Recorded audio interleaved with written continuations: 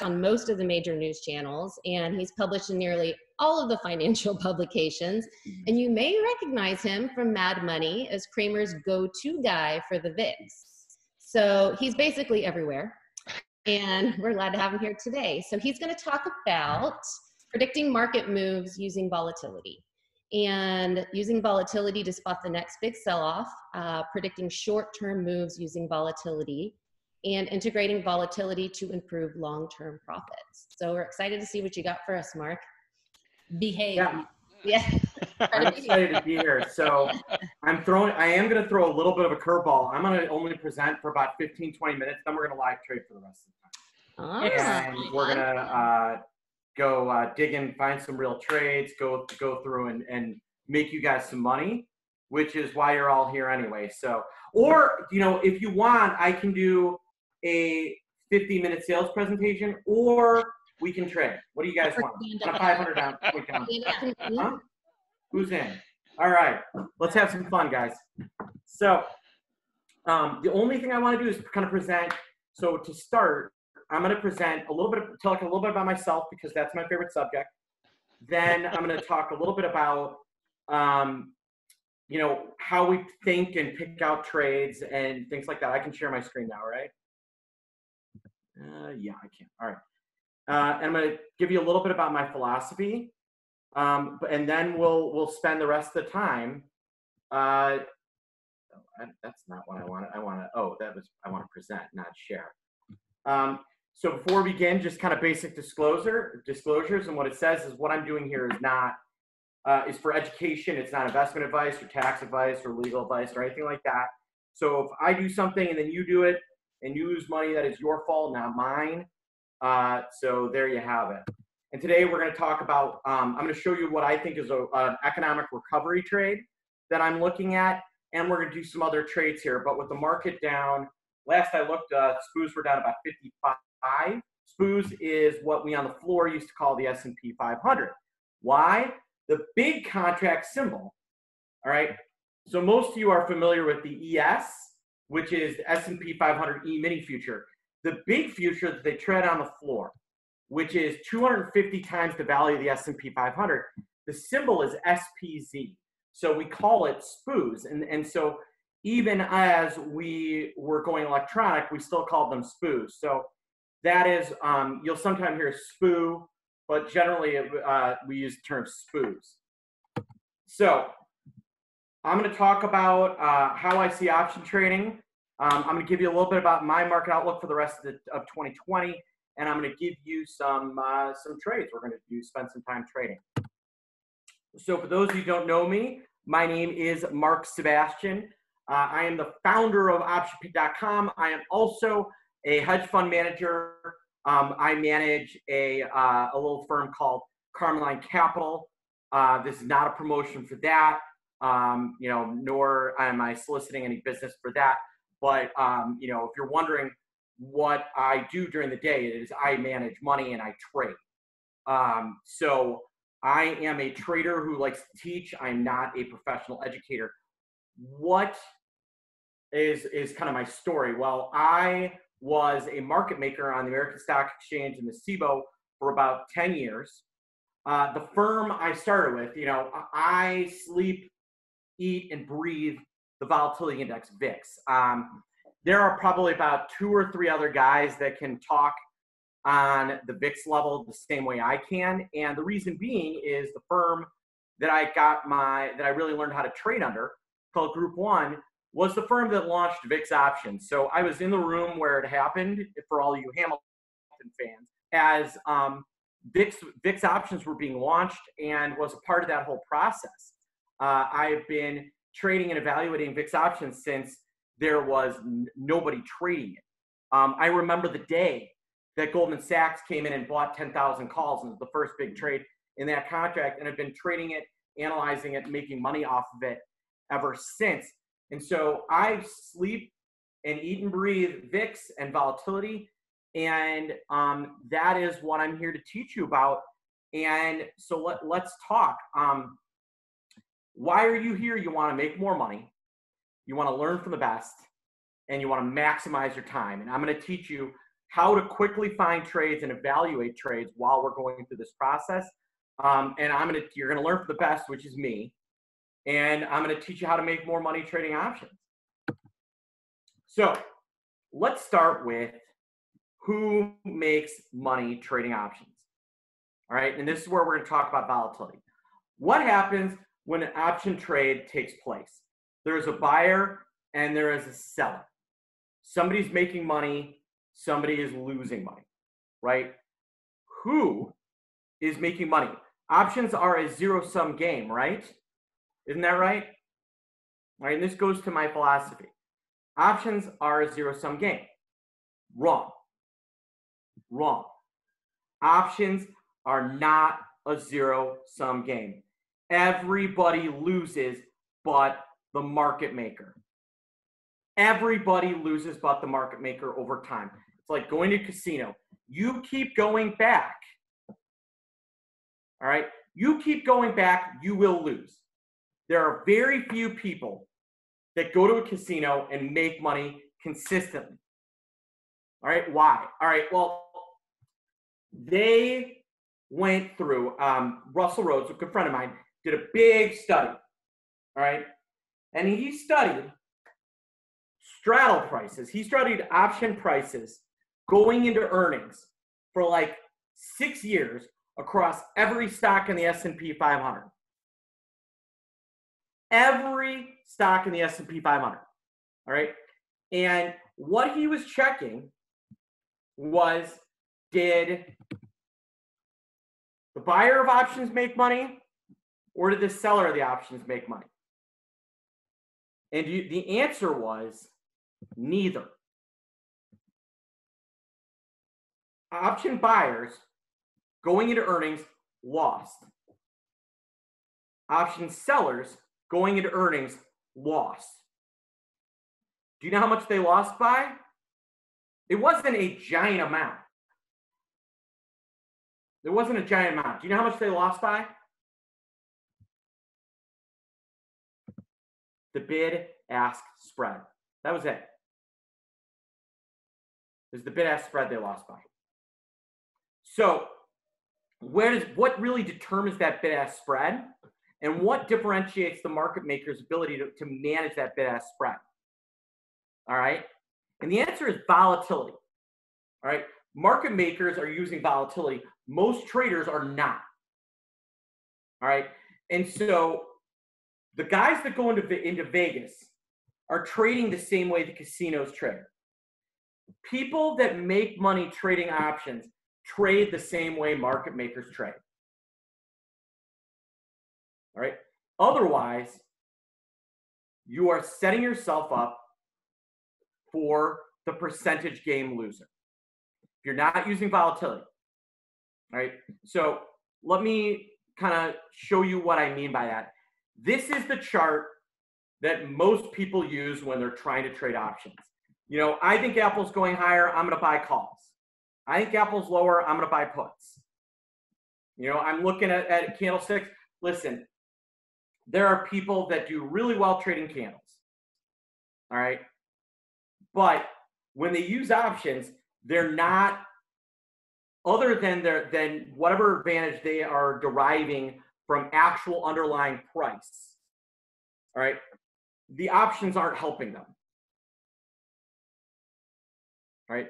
The options are providing leverage. They're not providing an edge. All right.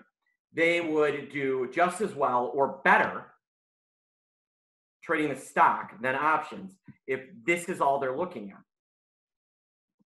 All right. So, and that's why guys that use things like candles mostly stick to stocks and futures. They don't trade options. Why? Because options are frustrating to stock chart people. They're extremely frustrating to stock chart people. Why? Because they think they should be making all kinds of money and then it doesn't work out the way they expect. Why? Because they're looking at the wrong chart. They're looking at the wrong chart. This is the chart you're looking at.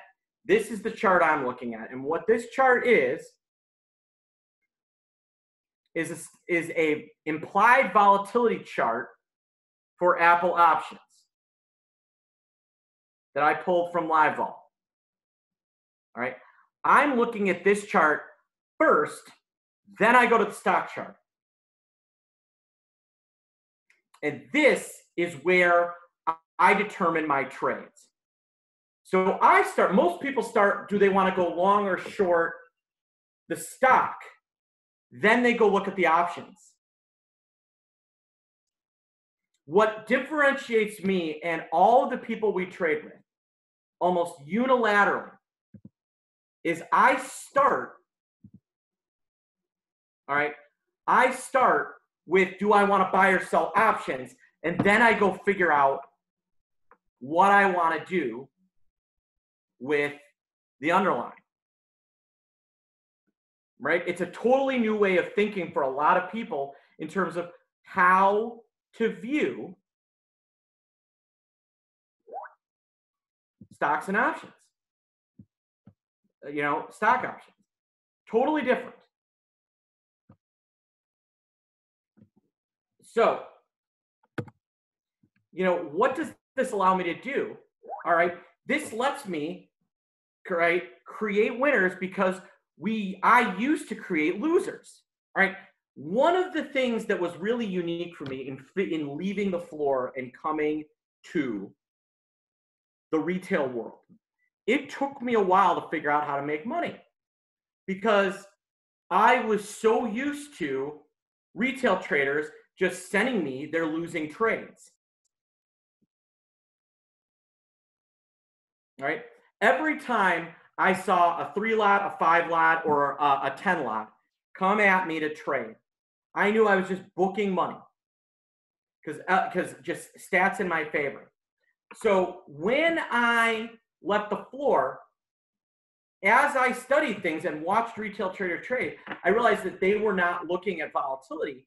And in my ability to manipulate volatility as a floor market maker, knowing how I created losers, could start creating winners by turning the market makers' techniques of managing volatility against them. By going after volatility when it's too cheap and buying it and selling it back to the market makers when it's too expensive. Trading volatility as the first piece of my directional option trade. All right.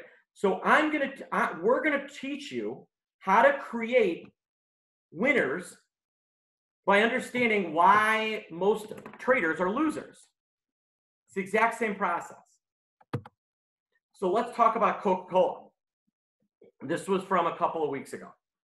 All right, I'm gonna just walk you through one of the trades that popped up. So you're looking at a chart here. All right, and we're talking about the time frame right around in here. Actually, it's right here. All right, and if you're looking right here, you're probably saying, well, I don't know what to do. All right, do I want to buy a call, sell a put, buy a put, sell a call? What is my plan here? All right, and this is where us not starting with the stock chart and starting with the volatility chart is so valuable. So this was the chart I was looking at. And so when I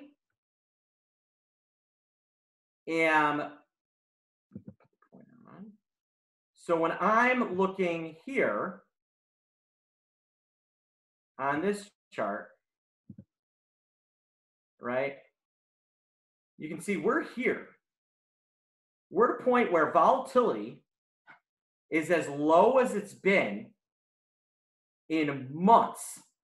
So here's my red implied volatility chart. Here's this chart. And we're looking right in here.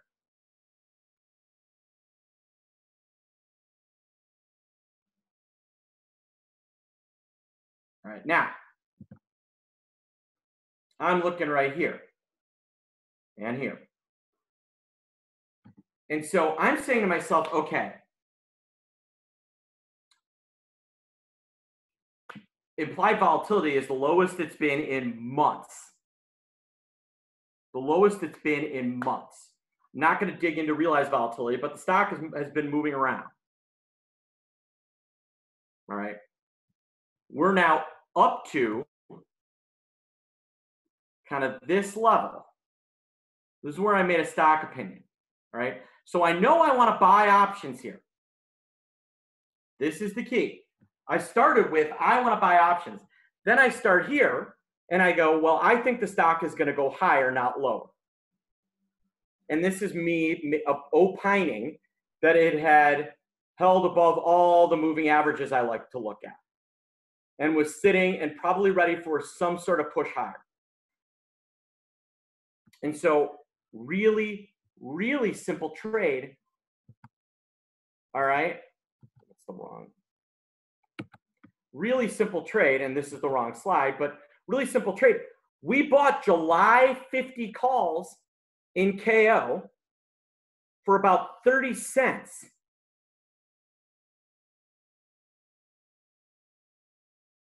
We then sold them over the next 3 days at 50 cents, and then 90 cents, and then $1. In about 4 days, we made 139%. One, because we were right on direction. But more importantly, we were right on implied volatility, because implied volatility, you can see, starts to actually go up as this thing is peaking out.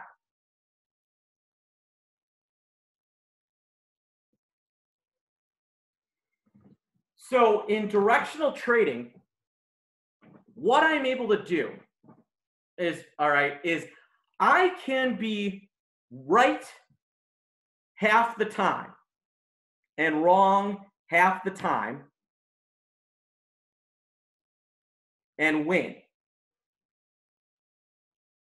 All right. Now I'm right more often than I'm wrong, right? But I could be wrong half the time and still win with the way that I'm trading. Why? Because if I'm correct on implied volatility 80 or 90% of the time, which I am, then my 50% winners are going to vastly outproduce my losers. Now, it just so happens that, you know, I do some other things and I'm a pretty good stock picker and I've got 20 years of looking at trades. So I'm able to pick out some pretty good stocks to go long and short. I'm wrong sometimes, and I'll go on losing streaks. But as it is, I'm usually right about 65, 70% of the time. And then I'm right on volatility about 8% of the time. So I produce a lot of winners. These are the last 18 trades that I put on.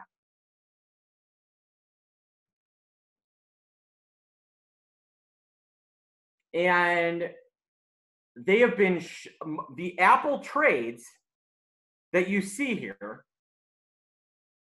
the only one of these Apple trades that was actually long was this guy.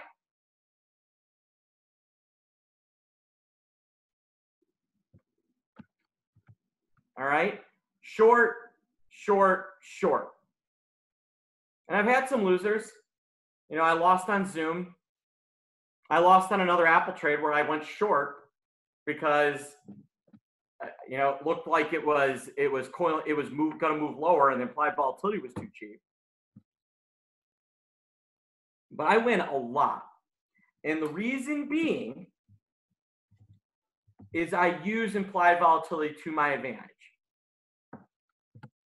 So my trades are entirely driven by volatility because I want control. I can't control the market, but I control my trading using volatility. All right. The value of volatility relative to a stock,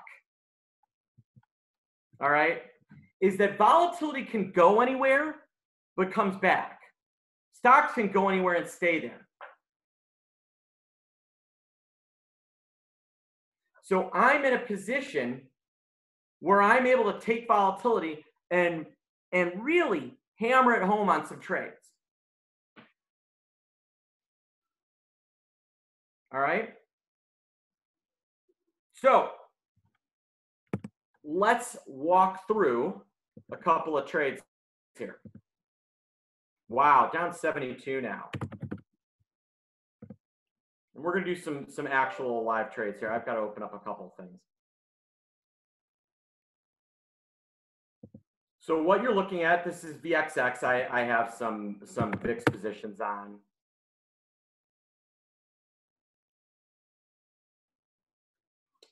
And today is setting up for a day where we could be down a lot. A lot. But I love days like these because these are the days where I'm able to find trades that can work to my favor. A lot of trades can work to my favor. Why? Because we're able to kind of point out stuff that is moving around a lot more than we might expect, or not as much as we might expect. So let's start with kind of talking about some of the ETFs and some of the names that are I think are pretty important for what's been happening. So XLE, XLI, XLF. These are all names that have done nothing. You know, we've talked about, everybody's talking about the triple Qs, right? And how great they've been.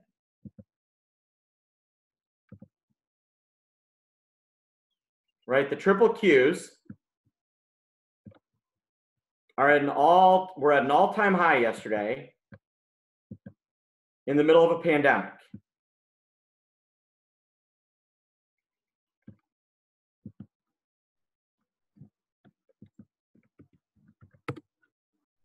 SPY, not at an all-time high by any level. But it's made a huge recovery. It's made a huge recovery. So here's a little bit of let's call it food for thought. All right, there are 5 stocks that roughly make up half of the S&P 500. 5 stocks. Can you name the 5 stocks that make up half of, not the S&P 500, of the triple Qs? There are 5 stocks that make up half of the triple Qs. Can you name them? And we've got 35 minutes here, so we've got plenty of time to come up with some trades.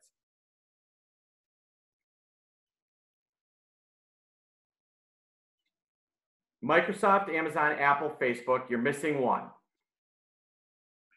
Yep, fine. Well, not Netflix. So yeah, Google. So you have what I call you could say you've got Microsoft, Apple, the conjoined Google twins, and Amazon with Facebook. All right. And that is roughly, and I mean roughly 50% of the triple Qs. So the NASDAQ 100 should really be called the NASDAQ 5.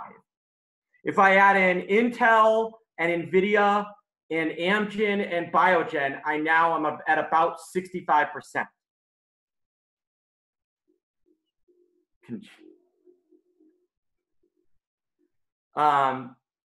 So you are talking with a index that really isn't an index.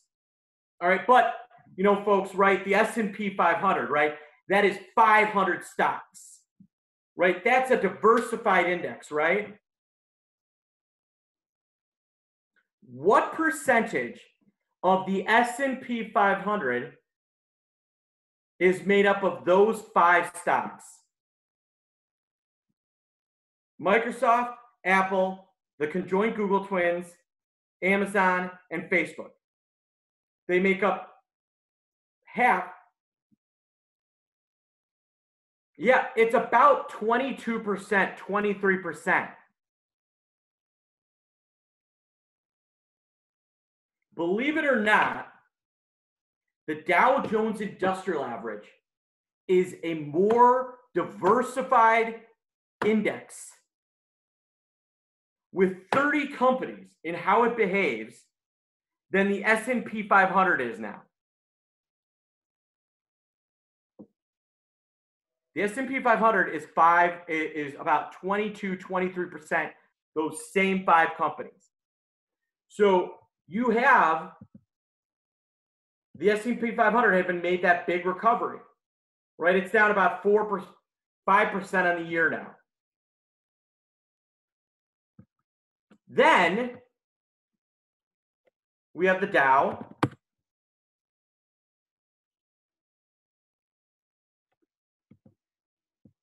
It's down about 10% on the year. But it still has Apple and Microsoft in it. Its biggest components are actually United Healthcare and Apple. Might be Apple now.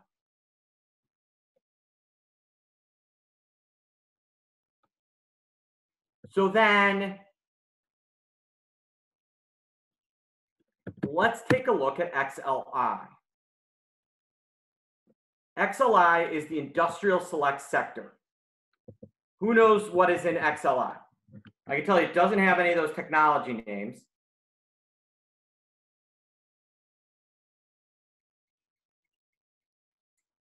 The biggest holding is Union Pacific.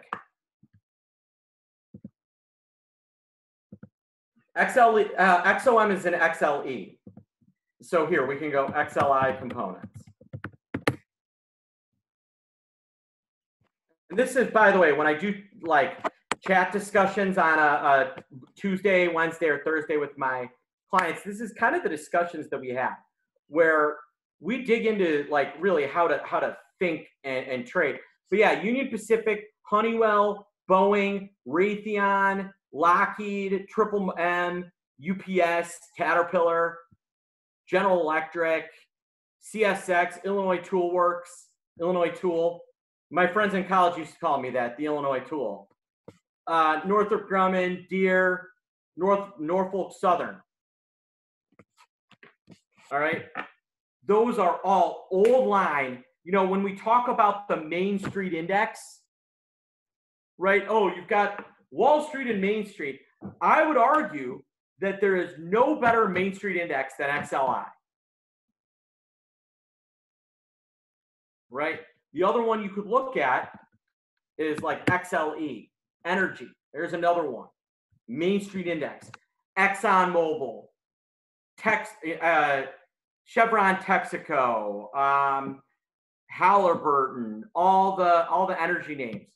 Main Street. And then truthfully, XLF, there is your bank, your Wall Street, and look at the returns on these names. XLF is nowhere near recovered. Nowhere near.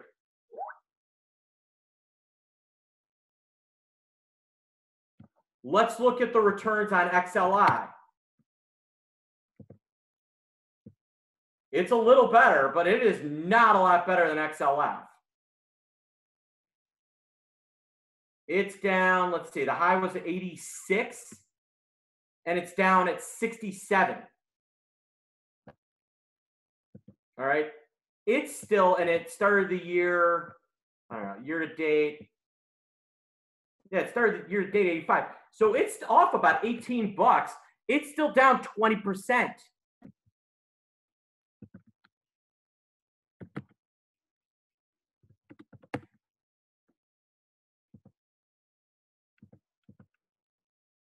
XLE, here's another absolute stinker, right? Before this whole mess, it was 60 bucks. It's now 37. It's off 23%. It's off $23. That's 30%. Who's heard that the recovery train has left the building? Who's heard that you missed your chance to get into stocks?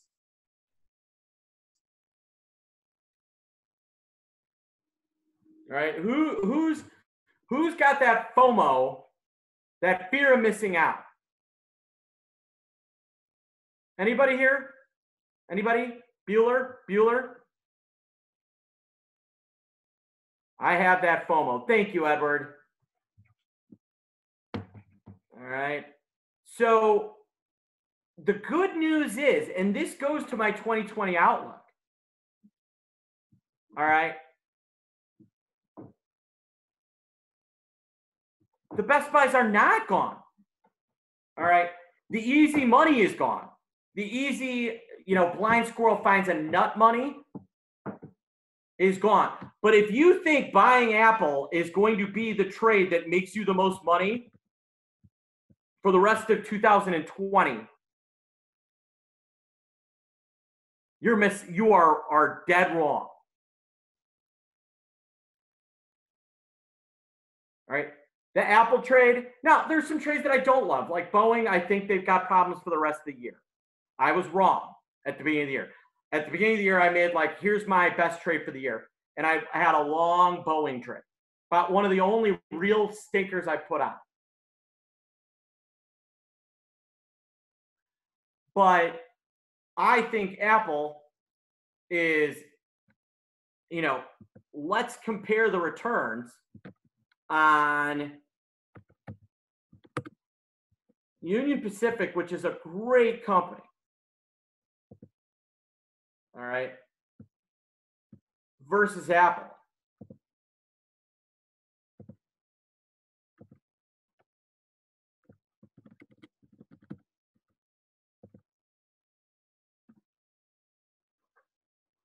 All right. Stuff needs to still get places.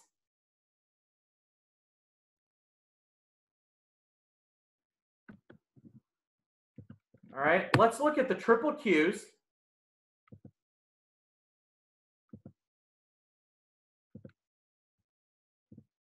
Versus XLI. This is why I don't think we've got a major market crash coming. We might have a big correction in the NASDAQ, but that money needs to go someplace. All right, take a look at the return profiles here.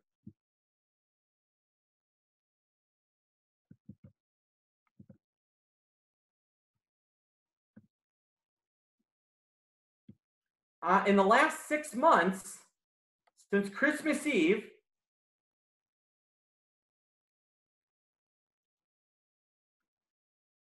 you've gotten a great return out of the triple Qs. You are down a lot of money in XLI. You're down 17% since Christmas Eve. You know what Santa brought you if you bought XLI? He bought you a Tupperware full of poo. Merry Christmas.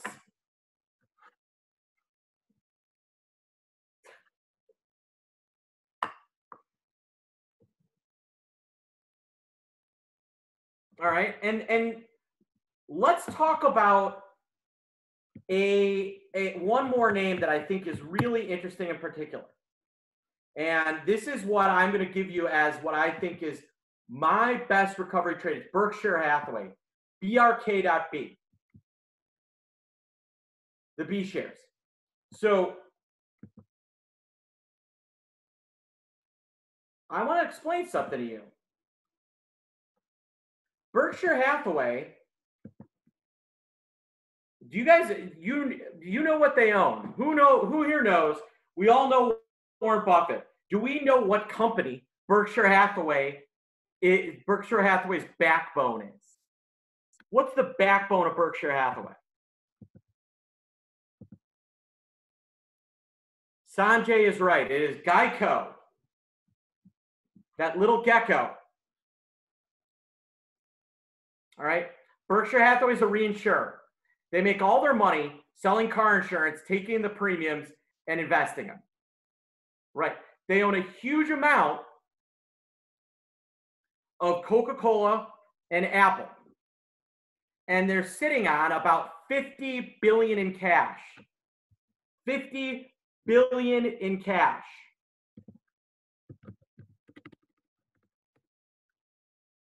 All right. What is the current market cap of Berkshire Hathaway? At $178.22.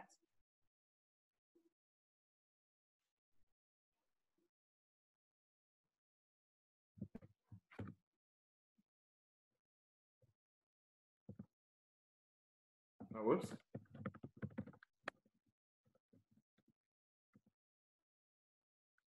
And then we'll do something day tradery today.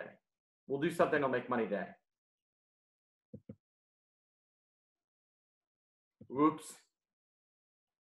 They have more than 50 billion in cash. Yep. 50 billion in cash. And they own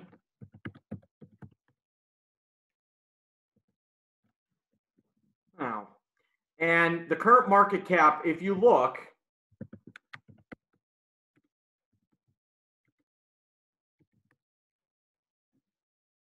of the company, about 430 billion bucks. This is the wrong. Oh, that's for the A share. You know, that's based on the A shares. So it's still worth a lot of money, but they're holding a lot of Apple, a lot of Coca-Cola. They own Burlington Northern. Did you guys know they owned a railroad? They own a lot of stock, right? Berkshire Hathaway Holdings. I actually do a quarterly.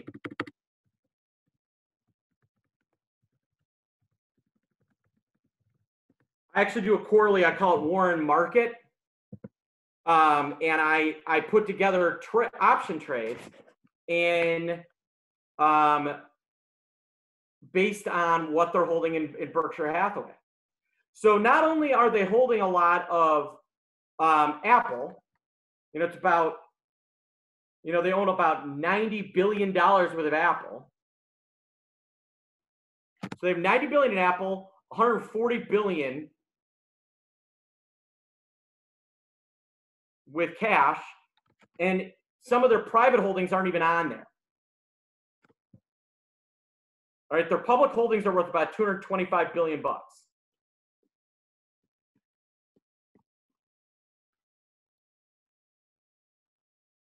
MasterCard, Moody's, they own a whole, you know, you might say,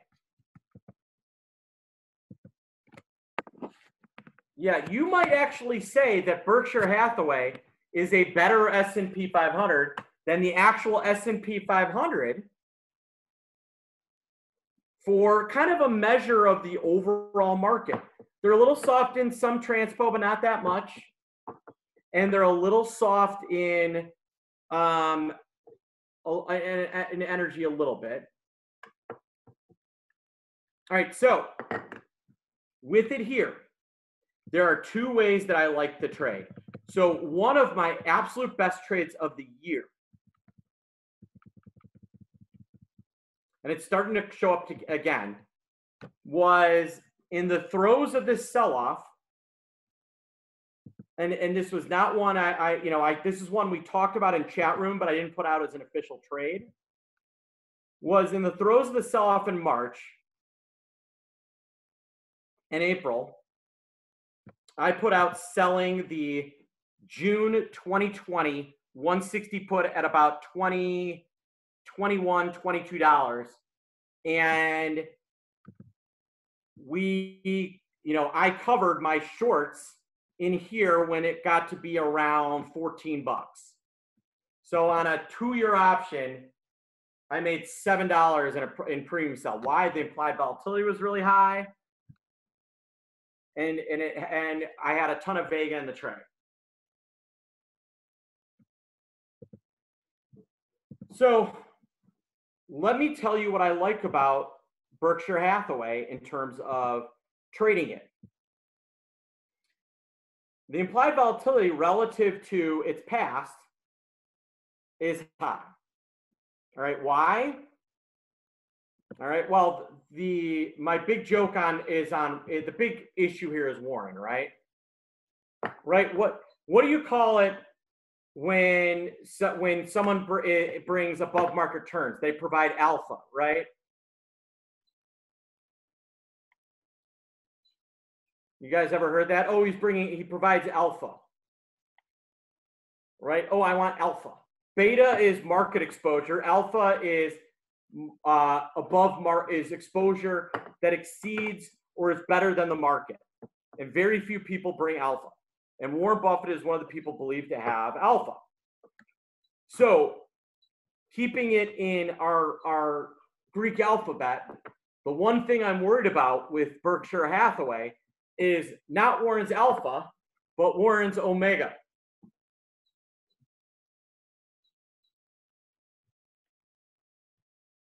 Who gets that reference? Right? I think I'm hilarious. Nobody seems to be laughing. So,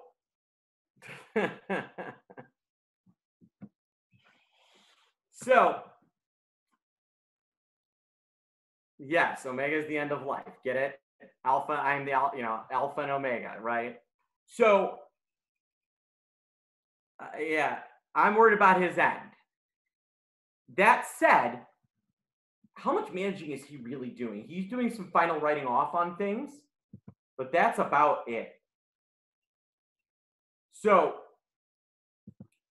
with volatility now back to where it is, relatively low, and if you look at long dated volatility, all right, it was much cheaper. This is long dated option prices. So options with over a year to expire. Could certainly go lower. But now what I want to show you is the next chart we're going to look at is movement.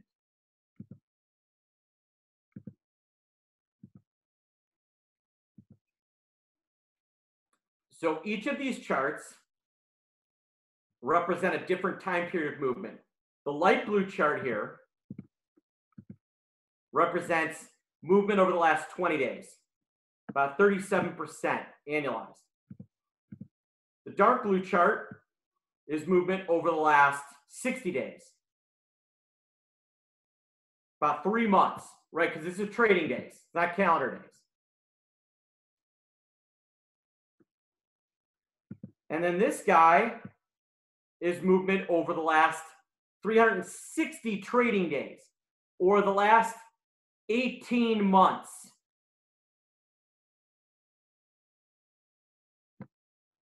So let's look at the last 18 months relative to how much they charge you for the next year. What do you notice?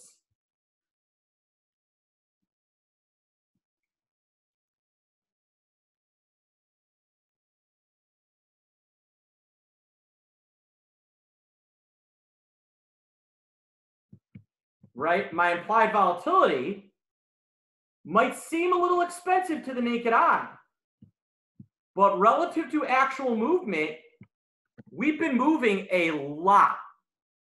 All right. Now, we all know that we get big moves on the way down, but after we get that move on, what about the move up? Can we see some strong, fast moves up as volatility drops? Yes. Yes, we can. All right, so instead of buying the S&P 500,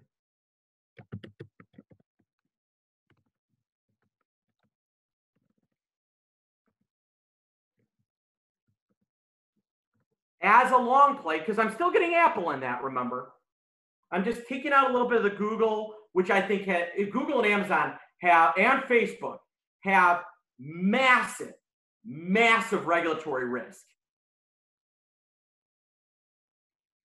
All right, Amazon in particular is going to get broken up in the next couple of years. Probably a good thing for the investor long term. Near term, it's a risk.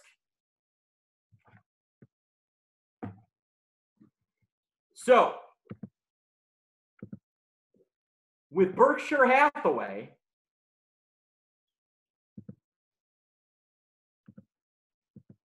all right,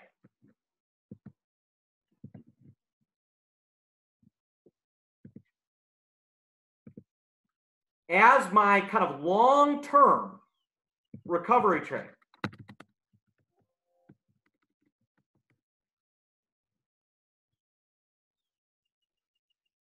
oh, whoops, I've got to go. I always forget the nomenclature here.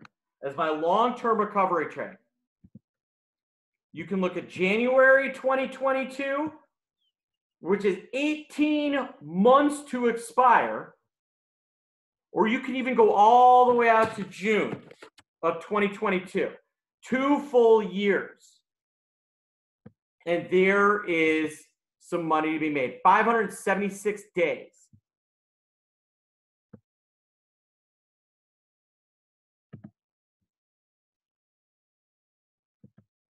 So unless you think we're going to hell in a handbasket for the next 2 full years, next 18 months, if you don't think there's going to be a cure for the coronavirus, this trade is not for you.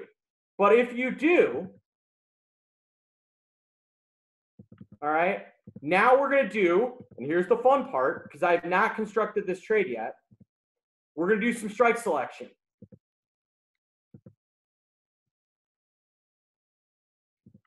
And so I'm going to go to skew.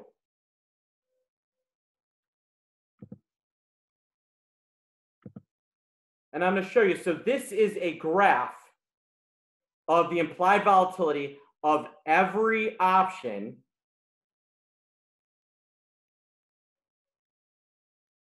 in Berkshire Hathaway.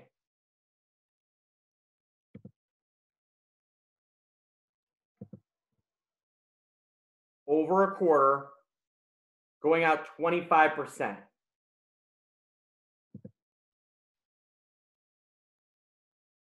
And if you watch, I can actually see the strikes I want to be trading relative to the stocks, the strikes I don't. Expand that out for you guys.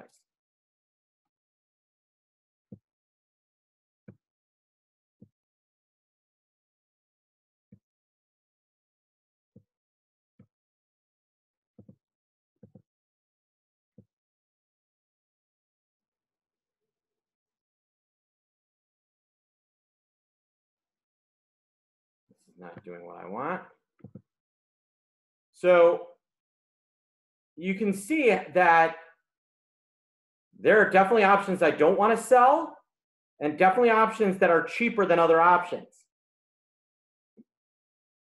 So right now I'm looking at these 195 calls, and I'm looking at the 205s, the 15s. So they seem to be a little off on the 5s until they get to about 230. So the 230 calls seem to be the most expensive option on the book. And the 195 seem pretty cheap. So looking at that, just looking at that chart,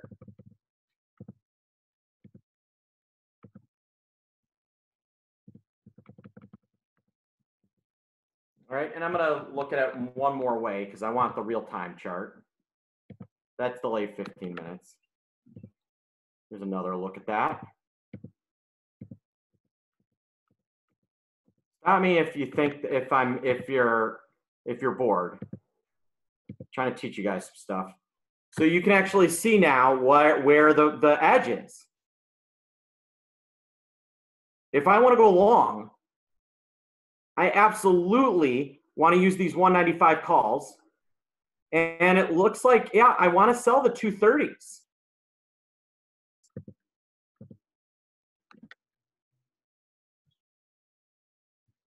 And so I'm getting a 35-point call spread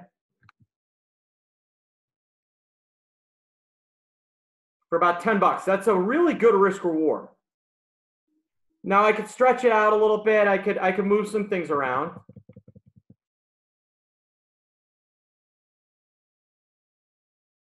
You know, there's definitely some opportunities floating around.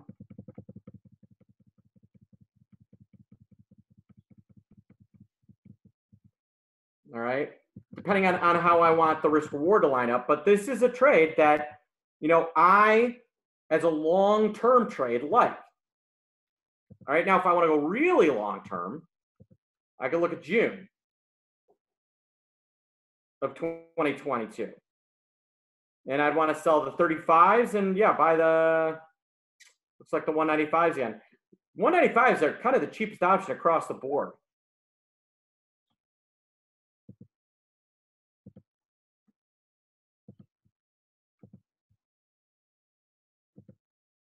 A little more expensive.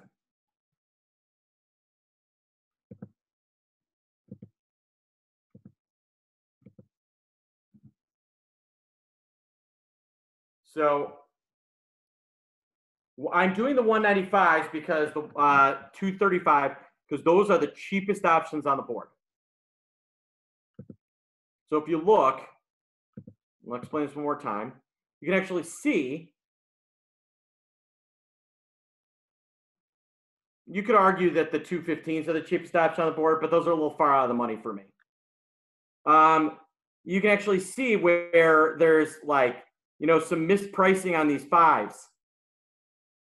And you've got an opportunity to take advantage of it. The 190s look cheap too, frankly.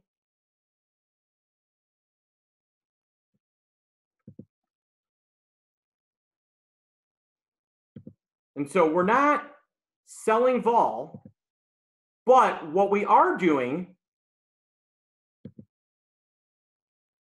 and here's one that's 40 bucks wide and it's going to cost me about $12.70. And if I just look at the risk profile, that's got great risk reward.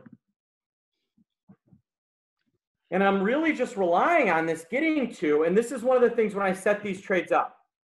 When I set up a directional trade, I want it to have been there in the recent past. And Berkshire was above 190 on the 10th of June, 2 weeks ago. Today,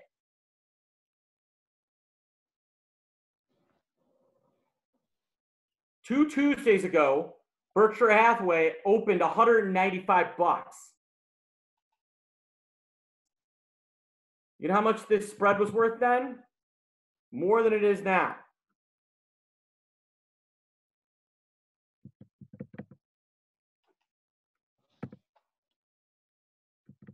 I should show you. Let's see, the 190s were $25. The 230s were about $8. So this spread was $17. It's $12.70 now. You think I can make some money on that? What do you think?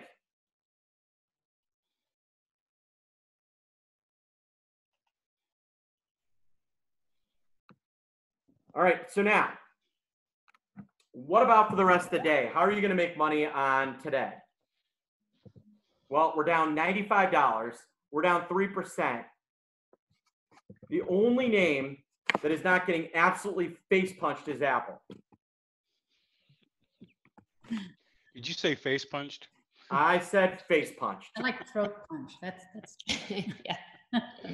Mark, we could watch you all day with live trading, but we have another guest coming up. All right. You promised a really nice offer for our people that are coming. I do. So if you want to learn volatility, then you need to understand the VIX and VIX futures and VIX options. And remember, that's kind of what I sleep, eat, and breathe. So I don't want anything. What I want to do is give you a VIX class.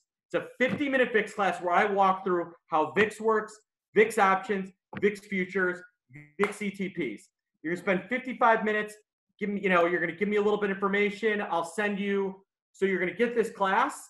And then I send out a letter every night walking through how I see VIX that goes out to subscribers, gives you my traffic light on what I'm seeing in VIX. And you're going to get that, and it's all free. So zero cost to you. For Mark, and we'll still see you, Mark, but we won't see your screen. We're going to put the offer slide up there so they'll have the link. And yep. That I think is in our slide number 9. We should be good to go. There you go, guys. So You know, I want to say thanks to everybody. On the day, if you're looking to make money, I think that shorting Apple for the rest of the day makes some sense. The implied volatility is relatively inexpensive, so I'm going to be setting up some sort of long put play, probably a put spread or a put butterfly. I will probably be doing that when we get offline now. So there you go. Hard for me to stop myself sometimes. I know, Mark. Hard for us to stop you. You are our favorite VIX expert, and really enjoyed. We've done some live events with Mark up at the CBOE. We've had a blast. He is just the ultimate when it comes to training. So hopefully people will take you up on this offer. We've got the link. If you get any questions, our support team is here. They can share that link with you later. But I think, probably unless we have any issues, let's get on to the prize time. Is